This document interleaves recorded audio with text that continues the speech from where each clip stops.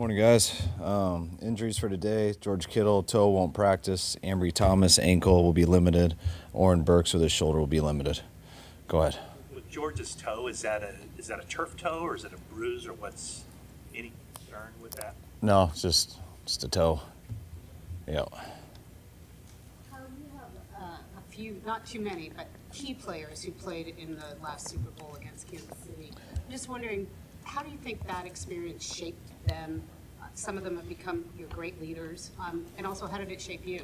I think all those guys, for the most part, were young guys, and it was their first one. And I think always when you go your first time, you experience a lot of stuff. But I think when you go your second time, you know all that stuff you experienced. It's about one thing. It's about what happens in those 3 hours. And I think it's real cool for those guys who have gone to be able to talk to players who it's their first time, kind of help them not get caught up in stuff, especially guys who are rookies and guys like Debo and things like that. So having experience always helps.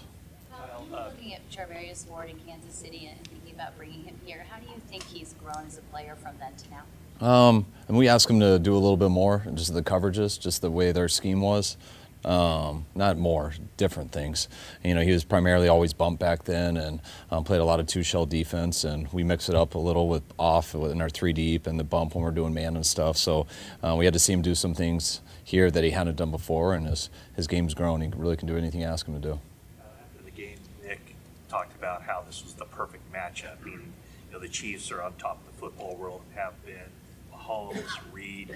How do you view the challenge in front of you guys from just the standpoint of you're facing a team with a quarterback and a coach that have won multiple Super Bowls? I think it's not a coincidence why they have. I think the quarterback is as hard to beat as anyone who's ever played the game. The things he can do from a talent standpoint, and then you pair that up with his scheme with Andy, how Andy runs a team, with Mahomes' experience now. That's why no matter what type of game it is, whether it's low scoring, high scoring, whether they're struggling or not, they always have a chance. If they can keep it close, he's really tough to stop. And when you can always have a chance and you also got a really good defense, you got a great coaching staff, a great head coach, that's usually a very good formula to win most games. We hear about Nick giving those Saturday speeches or talks to the team for a couple of years now. Did you kind of pick him for that? What kind of led to that happening? I always pick someone differently every day to break down the team. I always just try to surprise someone and do it pretty randomly. It kind of keeps everyone on their toes a little bit. And I did it randomly for the first time with Nick some Saturday, and he did a good job and we won. So I think I did it the next Saturday, and he did a little bit better job and we won. And I think it was towards the end of the year. And then we just started with that the following year, and it's kind of just since then it's become our tradition, and Nick's gotten really good at it. Remember, he's always been good at it, but it's funny how guys who are so confident in everything they do, they're just not used to always speaking in front of groups. And he used to tell me that was the most nervous he'd be throughout the whole week. He'd start getting nervous about it on Wednesdays. And I think earlier this year, he thanked me. He's like, "Hey, thanks for doing that, by the way. I've gotten better at it. I'm not as nervous anymore." So, and he's really good at it. Everything he says, he thinks through, and Nick doesn't waste words because he doesn't use many of them. When you were considering drafting him, he's obviously not a man of a lot of words.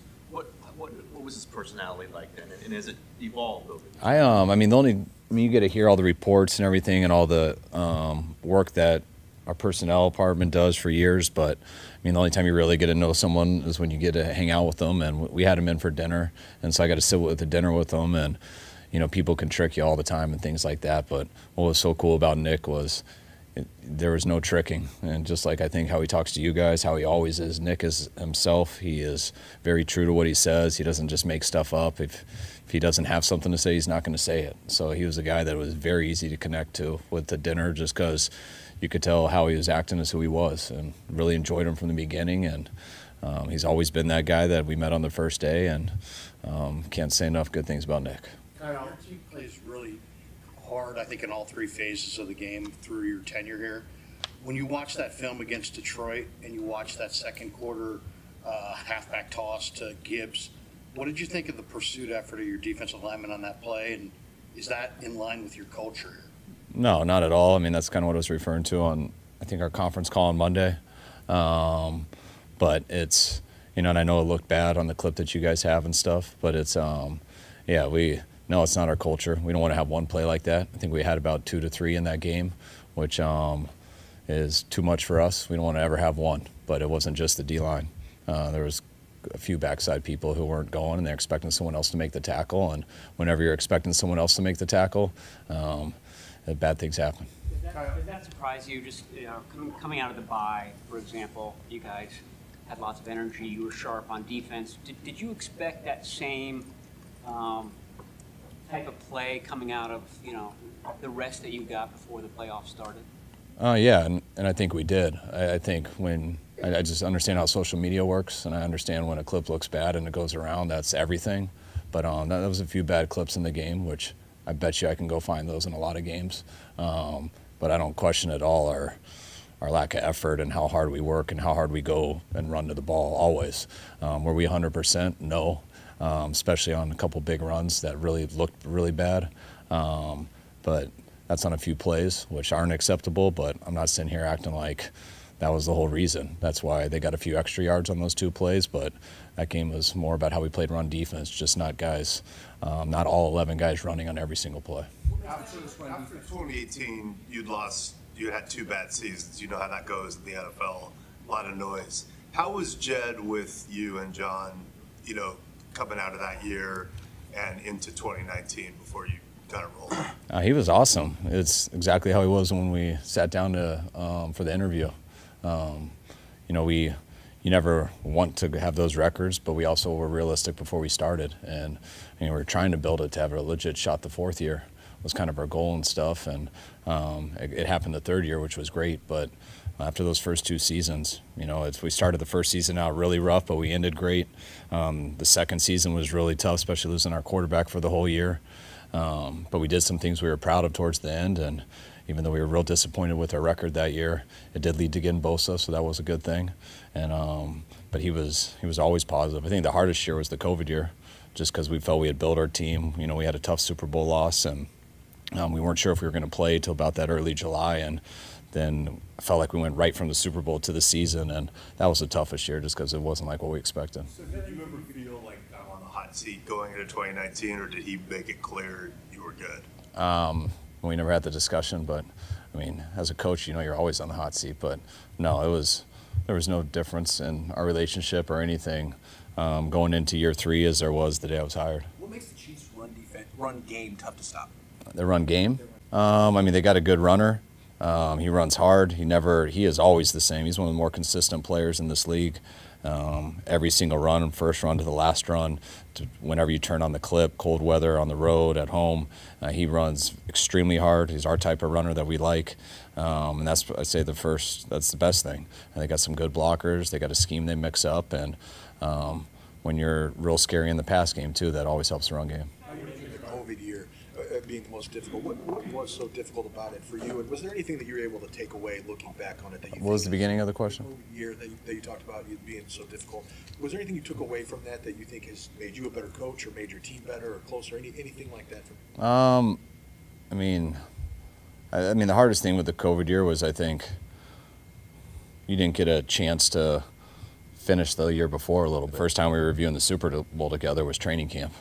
So I thought that was a little bit just different. And sitting there in July as a coach, it's a little bit easier not knowing whether you're going to play or not, because I don't have the biggest workout routine to get ready for a coaching season.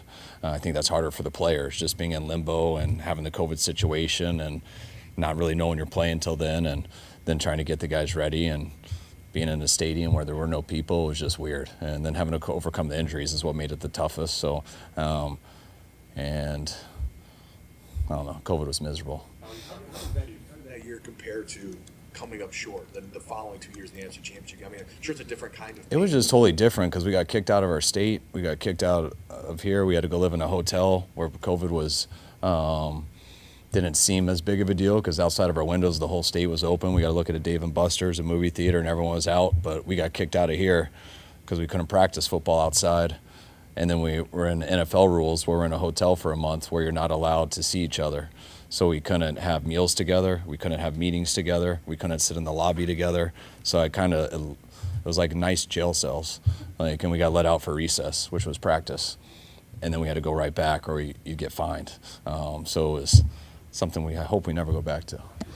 Chiefs run game. What about your run game? How do you view how productive it's been in the playoffs, and how essential is that? Obviously.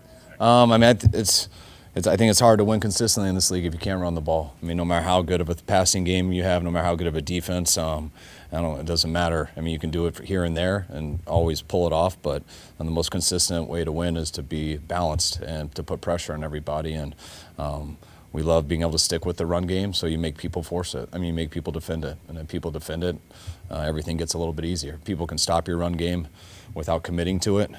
Everything's a lot harder.